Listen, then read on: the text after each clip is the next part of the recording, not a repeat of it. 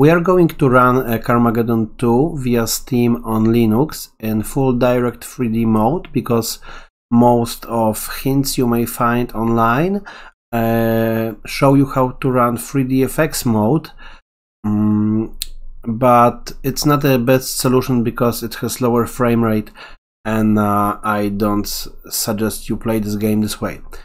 Okay, so first of all, I'm going to show you how to get the music working, because this is one of the main issues. Actually, when you run this game, when you install this game, the music is already there, but the DLL files are for Windows XP and they don't really work with Proton, and I'm gonna show you what you gotta do.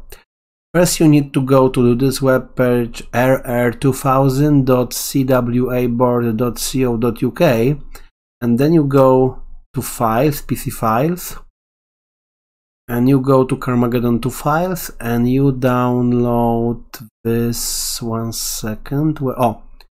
Hi-Fis Win MMDLL, and it's for music playback maintained by GOG, because as far as I saw, Steam version is basically the GOG version, so it will surely work.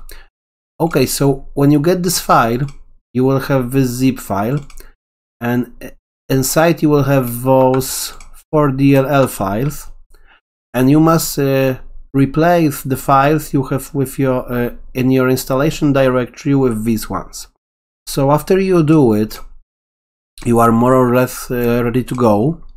You only need to inform Steam that you want to use your files, and this line, this selected line does the job. Then you enter normally this and D3D in the end. That will let Proton know to use your DLL files and run the game in direct 3D mode.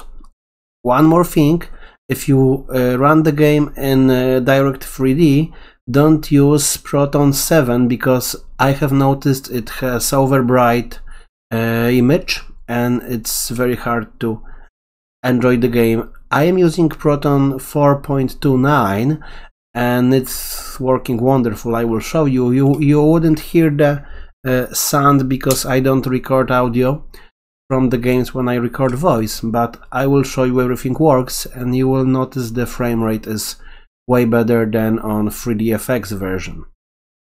Also, with newest Proton, I have several problems with fonts in the game. So you're gonna see how it works. You must trust me that the music works. Actually, they put the Iron Maiden music in the second part. I don't really like this choice, but if you want to have music working, you will. So as you can see, the game works. The music is there, I can assure you.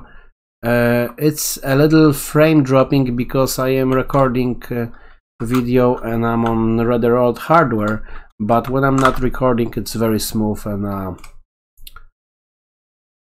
it's the very best way to run Carmageddon via Steam on Linux so far. Thanks for watching and enjoy the game.